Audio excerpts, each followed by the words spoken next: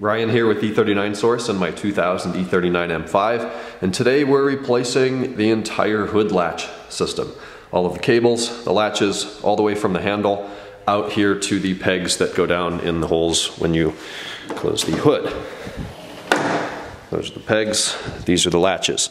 So we'll replace that, the cable in between, another cable to the junction box through the firewall to the release handle in the cabin.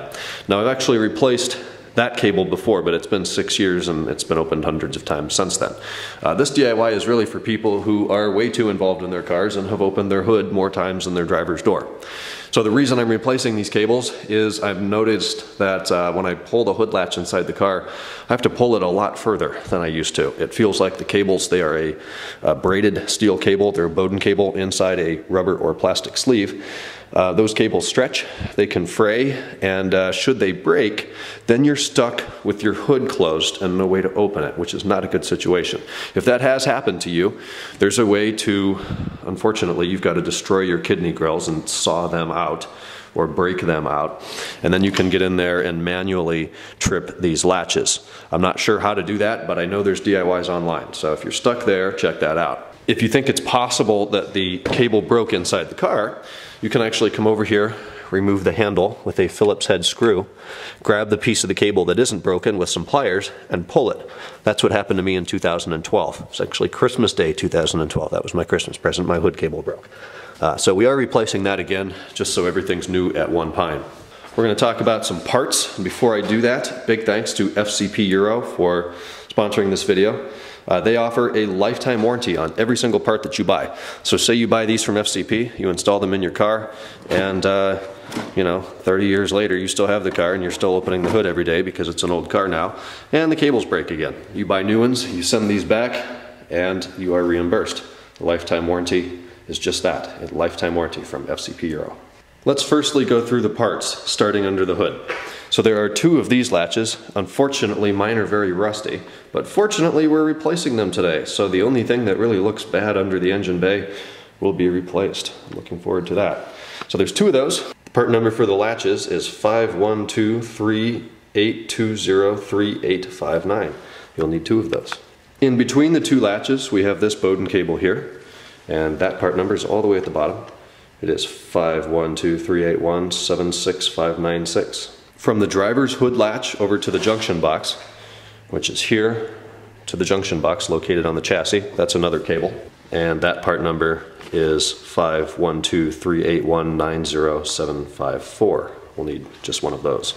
Going from the under hood junction box through the firewall into the cabin and connecting to your release lever is our final part, final cable, 51238176595. And that's got the little grommet to go through the firewall, and that's where the handle connects. If you're like me and you like to replace hardware, we can replace all 6 of the Torx bolts. There's 3 around each latch that hold the latch into the core support. So we'll need 6 of those Torx bolts. Here they are. That is a 07146988505. Now unfortunately this job is fairly involved in the way that we need to remove the front bumper, and I'm not sure what it's called, but this piece of M specific trim. If you're doing this on an E39, 525, 28, 30, 35, or 40, your part's a little bit different, but it's the exact same thing. Your bumper's a little different, but it's the exact same process. So bear with me, you'll see how this is done. It's not that hard, it's just more steps.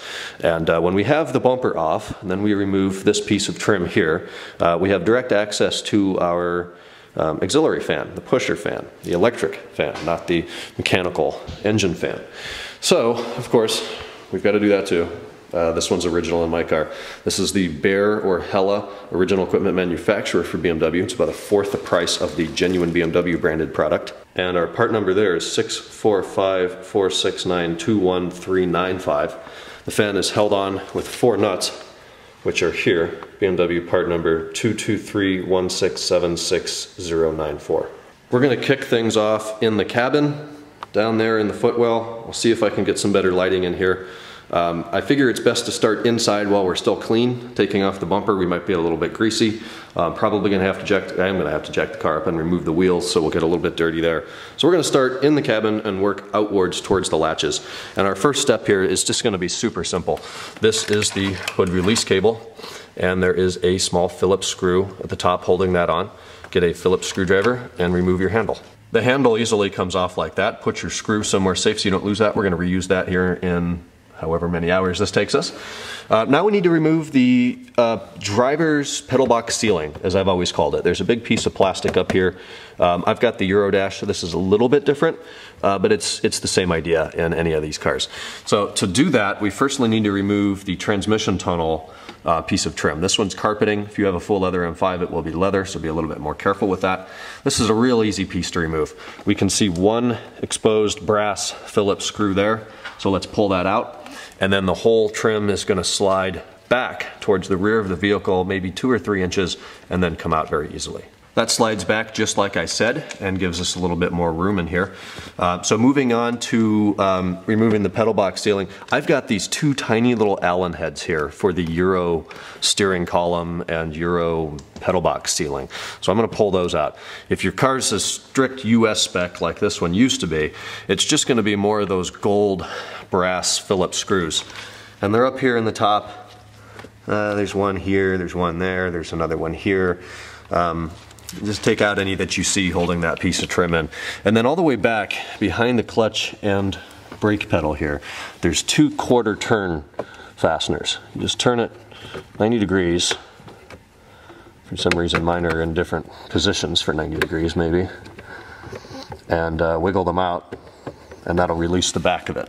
That releases and comes down quite easily. And then instead of unplugging your gong speaker, those connectors are for some reason pretty difficult to squeeze and pull out. You can do it if you want, but I found it easier to just remove the speaker from the piece of trim.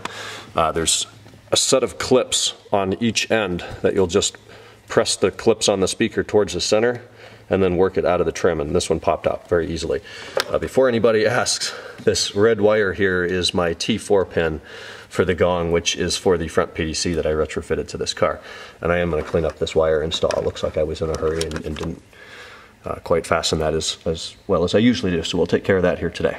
The dead pedal comes out next, but to do that right, we're going to remove this sill strip here. Not the one that has your BMW or M logos on it, but that's just the black piece of plastic in front. This thing comes out pretty easily. It's got a clip on the far left, a clip in the middle, and a clip on the far right. So what I like to do is get my fingers, it's flexible plastic, you can bend it a little bit. Put your fingers, one in between the first and second clip, and another set of hands, another hand in between the center and third clip, and then you're just going to pull straight up. So you get that out like that. You can see the 3 holes the clips go into. Sometimes the clips stay in the trim, sometimes they fall out altogether, sometimes they stay in the car. It's a little annoying when they stay in the car because then you've got to get a tool like this and pull them out, trying not to break them. So we were successful with that, didn't break any of those. We can now remove this and move on to removing the dead pedal. The first step in removing the dead pedal is removing this little guy. So he lives in here behind the handle. There's a little slot in the front. Stick a flathead screwdriver in there, turn it 90 degrees, and then pry it out. It's one of those like that held on the back of the pedal box sealing. It just turns 90 degrees and pulls out. So I think that's going to be the only fastener that we have to play with. And now we're just going to pry the dead pedal out of here. Here's the back side of the dead pedal. When you start removing it, pry out from here, and that's going to allow you to get in here. Pinch this little tab on the blue connector. The blue connector is for your hood release button, which is right there. So you want to make sure that you disconnect that before you go on ripping it out of here. Then you've got a series of some pegs and some grommets and some other clips that hold this thing in here. Excuse the very dusty carpeting, but it just fits into the chassis. It fits down into that hole with the spider web in it by the carpeting, and it kind of pulls to the right and then straight out. Mind your trim and lower dash area here. Be gentle with it. Get a light back there, you'll see how it works. It's not so bad. And now we can see the cable that actually looks really bad. And that's only a couple years old. Right there, look how frayed that is. That's on the verge of breaking again, so that's probably why it feels so bad. Look at that. That's destroyed. So this part here that I'm messing with, and where the handle connects is part of the cable that I showed you that connects to the handle. It's right here. So there's a, is that a Phillips? There's a Phillips screw there. We can remove or just peel back some of this insulation, and then we're going to get up very shortly here under the hood and near the firewall. It's not a Phillips screw, it's one T20 that holds this assembly onto the chassis, and when you remove the T20, you then want to take this whole assembly, twist it counterclockwise if you were looking at it straight on, and it pulls out. It's got these keys on the back that go in at an angle and then rotate into a locking position, and then is held in finally by the Torx. And that cable is just beyond trashed and frayed, and that's exactly what happened last time, because this is where it articulates. The rest of the cables are just sliding through the Bowden cable sleeves, whereas this one is articulating nearly 90 degrees every time you pull the handle. So this is where the majority of the stress is. So we've got it freed from here. Hopefully you've already opened your hood, because now it's a little bit more challenging. So make sure you have your hood open before we get this far. And then we're going to come out here under the hood and take apart a couple things to access where it goes through the firewall. So we've taken these things apart on camera many, many times. I will include in this video how that's done. It's very easy. So firstly, remove your airbox lid, then your filter. Great time to inspect, replace the filters if necessary. There's a small clip here, pinch the tabs in, pull it, don't almost lose it like I did. Then we have the hood sensor. If you still have that, just pinch the wire harness on it. And after a short rescue mission, we're back. It landed on the belly pan. And come on guys, if you work on cars, you've got to have one of these little claw tools, a little spring clip, and the whole thing's flexible, and that thing opens up, you grab it, pull it out, no big deal. So moving on, we have a rubber gasket piece of trim that lifts up and out of the way as such. And then we've got 3 tabs right here. Just release those with your finger or a screwdriver. Now we can take the box out on this corner, lift it up, and pivot it out towards the center of the car. And now we're done with that. So we can actually see this is the hood cable right here. It heads into the firewall. There's a grommet on the other side to prevent any critters or moisture or whatever from intruding into the cabin under the dash. Since this old cable's trashed, I'll probably just take a pair of snips and cut it and pull it through instead of trying to feed it through the right way. Now we get over here, it goes under this, and this stuff's a little delicate because it's pretty old now, but we'll be able to feed it through that. Following down over here, it pops into a clip. We can release it from the clip, and then we're replacing this entire thing. So just pry it out. If you're only doing this cable, be more careful with this. Put a tool in there and pry it out so you don't break these little tabs that hold it into the chassis. Now this thing's a trap door. It opens like that, and the 2 cables, see how they have a hammer on the end? That's the junction box right there. So if you're just replacing the one, you would simply pull this cable out, release the hammer from the junction, and like that, and here's our cable. So here's the old piece. Pushing it through the firewall is a little easier said than done. It's pretty tight. I didn't cut it. If you're replacing this, why not? It would probably be a little bit easier. So this is obviously the end where the handle was. So it's oriented kind of like this in relation to the car. And we came under the hood here, got a big flathead screwdriver and just started wailing on it, pushing it into the cabin through the hole in the firewall. And once you get that piece of metal through there, and that's how it's installed, it's supposed to fit through there, you just have to force it. So force it inside. Grommet got a little messed up there, it's supposed to look like that. But push everything inside and then just grab it on the inside and pull it through. And we can get a better look at this frayed cable here. Look at that. That is days away from snapping and having no hood. I think there's 2 pieces of metal in there out of like 15, 10 or 15 that are supposed to hold that. There's our side-by-side, obviously with the new part on the left. Huge difference. The rest of the cable's fine. As I've said, it's just that first hammer in there that all the force ends up having to go through. So I'm going to install this, and we're going to put the interior back together. So everything will be done to the junction box, and then we'll focus on removing the bumper and replacing the actual latches. So installation of this cable is pretty easy. Take this end and shove it through the hole in the firewall and have somebody pull it through until you get to the grommet. Slow down when you do get to the grommet so you don't break it, and we'll push it in slowly. So inserting the cable from here is really easy. Stick it up through the hole, have somebody pull it a little bit, and then you're gonna come over here, put your fingers right against the firewall, and just kind of start pulling it through without tearing it. You gotta be gentle with it. And when you get it, you'll know when you have it through far enough when there's a little bit of a step, and it makes it through and then doesn't wanna go back in. It's pretty easy, it took about 30 seconds. So I have that through. Then instead of tearing this apart here where the cable goes through, I just put it through the hole and pulled it. And we have our new cable all the way out here to the junction box. So if you were stopping here, you would simply insert the hammer, the barb, whatever you want to call that, on the end of the cable, back into the channel on the junction box, right there, and you would be done. Close the box, new cable. We're gonna keep going and replace it all the way out. So at this point, I'm gonna reassemble the lower air box here, which is very simple. It goes in the same way it came out. You kind of pivot it down and then lower it.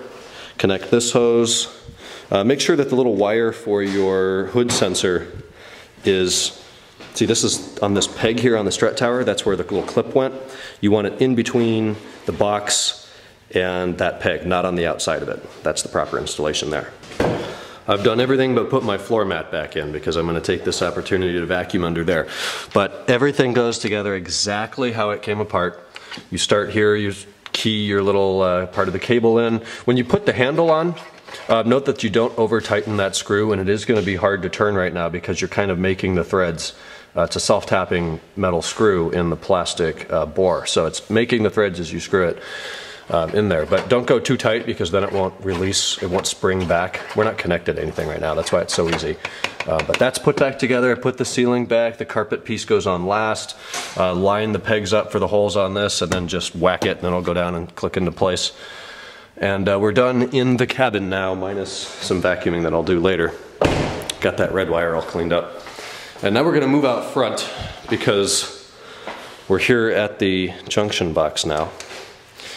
And yeah, we're gonna have to get the car up in the air. We're gonna take the wheels off. So first thing's gonna be to break those lug nuts free. They are 17 millimeter studs. We will break those free, ensure that the car is in park. First gear with the parking brake. I always put the parking brake on since we are going to lift it. We're going to use the center jack point to lift it, which is down there under the engine pretty far. That's why I'm on wood right now. My jack won't slide under there. Even the low profile Harbor Freight won't slide under there unless I put it up on wood. So brake lugs free, jack under, lift, use jack stands on the side points, leave the jack in there for safety if you wish, and remove the wheels. The wheels are off. Go ahead and inspect your tires for any nails or damage or wear and that sort of stuff. It's a great time to look at your suspension, your brakes, pads, rotors, bushings, all that. Make sure you're good. The bumper's not held on by a whole lot, so we remove what we call the pork chops, these little fenders. There's an 8mm at the top, an 8mm at the top, another 8mm at the top, and that's right in here in your wheel liner, which is going to get cleaned out shortly. Then at the bottom, this is the inside of the bumper obviously, it's held in with 4 somethings. I don't even know what the correct BMW hardware is. Real OEM makes it very difficult to tell. So I have these old rusty 10mm self-tapping sheet metal screws in there into acceptors, which annoyingly don't always stay put. And then you have to shove a screwdriver in there for reassembly and line them up again. But whatever's holding your car, your fender liners on there, just remove them. So there'll be a total of 7 fasteners on each one. Important to note on the passenger side, this is where your temp sensor lives, inside that little NASA looking cone. So you'll want to disconnect that and feed it through the hole. That's the temp sensor right there, so you don't rip that out. The driver's side is easier. There's no electrical components in the pork chop. You just take the 7 screws out and drop it down. I also found it easier to release a couple of the screws on the center belly pan. They're this quarter turn Phillips, and then they should stay in place. That just allowed me to drop this down so I could work right here and get the fender liner out. So with the fender liners out, reach up there and unplug your fog lights. You just squeeze the tab on the connector and pull it out, or remove the bulb. Either way, just make sure your fog light's no longer connected to the car outside of the bumper. And then the last thing holding this bumper on are 2 T50s. very long bolts. They look like this, Torx 50 head. And I like to put a little bit of tape in here, just some masking tape or some painter's tape, just to ensure that whatever tools you use, you don't, drop the bolt and scratch your bumper. With those out, we're ready to pull it out. The only thing holding this bumper on the car right now, electrically, are the PDC sensor wires. So when we get this out about 6 inches, we'll be able to reach back there and unplug each sensor. And then if you have the, where would they be? They'd be right here. The headlight washers, you're gonna have to disconnect those too. I don't have them, so I can't show you, but there's a little prong thing that you pull out and then the hose just releases itself. Carefully place your bumper on something that won't scratch it. We just put it down on some towels and a floor mat here in the garage.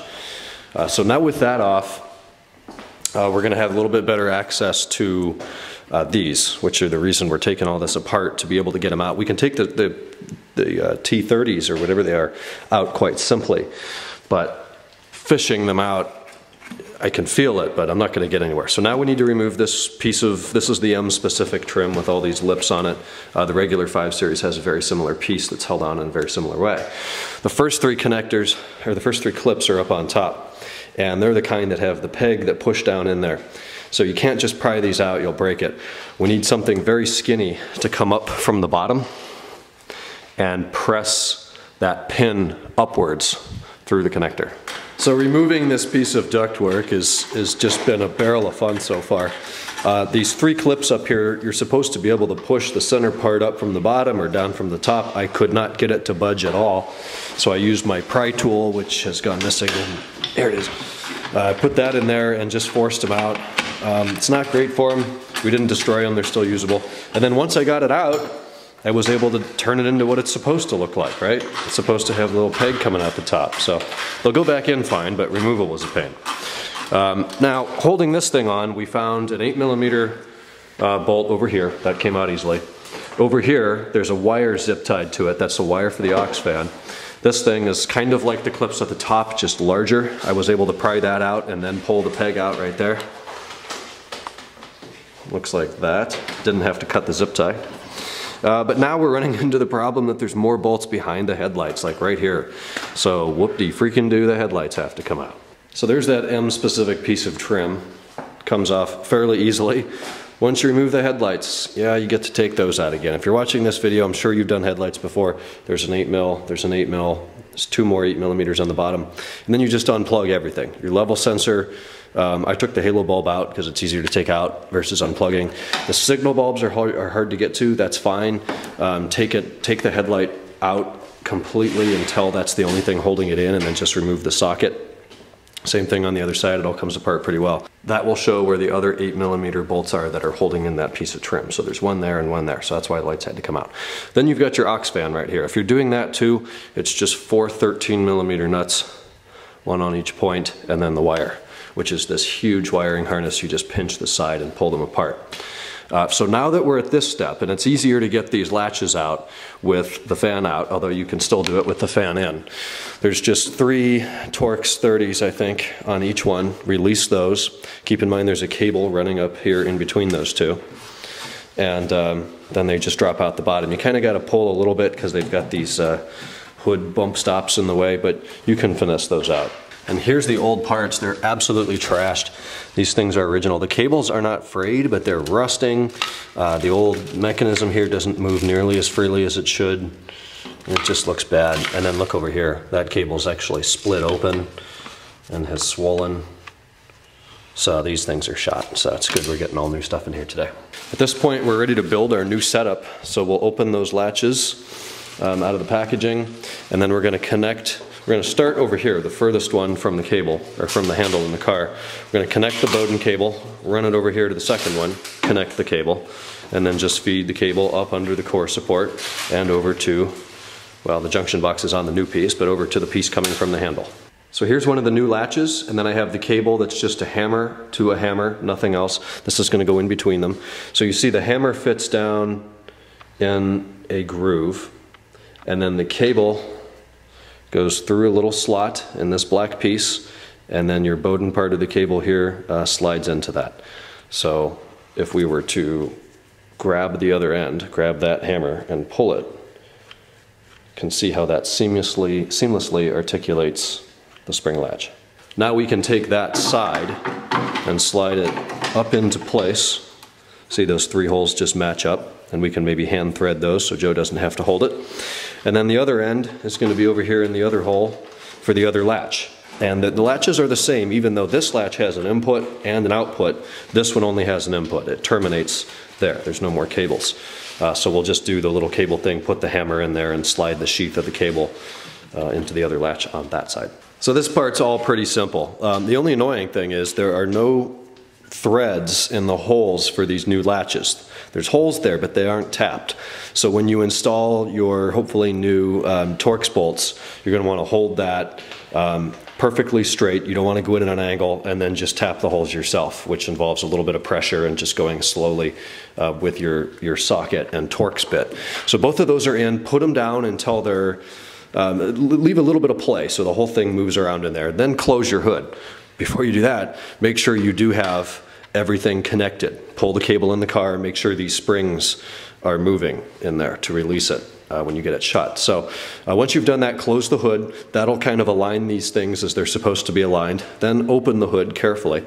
Have somebody hold the latch in there from the bottom very hard, and then go ahead and tighten that down. There's no, I don't know a Torx spec for it. Don't go overly tight, just make it tight. Moving the cables in there is real easy. I installed the junction box, put the other hammer in there. This one was a little trickier because it has the input and the output. You'll see exactly how that works. Remember that you do have to feed the Bowden cable here just in this little, it's like an inch by inch hole in there. It's real easy. Don't connect it out here. You're gonna have to run the cable through there and then connect it here and fish it up in there. It's all pretty easy. Next we move on to the aux fan install, which we already had the other one out. It's 4 13mm bolts and the wiring harness. The new one just slides into place, thread the bolts on, no need to go too tight. Here's the electrical connector, it only goes one way.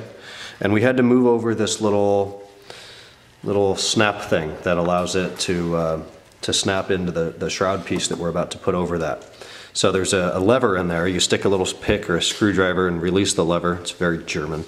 Slide the thing off and then slide it back on the new cable and the new fan. If you guys didn't know, the E39 has 2 horns, a high tone and a low tone. So we decided to take this opportunity to enjoy messing around with this a little bit. So I've unplugged the one. We've left the other one. Give it a hit, Kenan. That sounds like a car horn. Now let's unplug that one. Plug in the top one. And that's the low tone. And now together. About an hour and a half later, we're back together. It looks a lot more intimidating than it is to take off the headlights and the bumper and get back there to the fan. But it's not so bad, it really isn't. There's very few little holding this bumper on. Once you remove the fender liners and those 2 front big Torx 50s, it all pulls apart quite well. The hardest part of this entire job is just wrestling with the dead pedal because it's kind of a weird angle that thing comes out at. But once you get past that, it's great. So the hood's latched now. If I come in here, it's a very, very minimal amount of force required to pull the hood open. It used to be a lot more. And I think the problem here was the front latches were so worn and rusty and required a ton of force to get them to open. So all of that force can handle in these cables, it can handle the corner, it can handle the junction, but when it goes down to the handle and it articulates down there, that was the weak point, and that's why that failed a second time in only 6 years. So now that everything is new, this should last a very long time, especially seeing that this car will not be in Ohio for much longer, and rust and humidity and all that won't be nearly as much of an issue on the West Coast. So yeah, definitely a real pain in the rear. We're at about 5 hours here. We could have done it quicker. We ran into a couple little snags. We had to cut a bolt, stuff like that. But everything's put back together now and looks great. The bumper fits beautifully. I replaced all the hardware down there, so that's all fresh. And got a nice new hood latch set now. So again, a big thanks to FCP Euro for their support on this video. And we'll talk in the next one. Thanks guys for watching.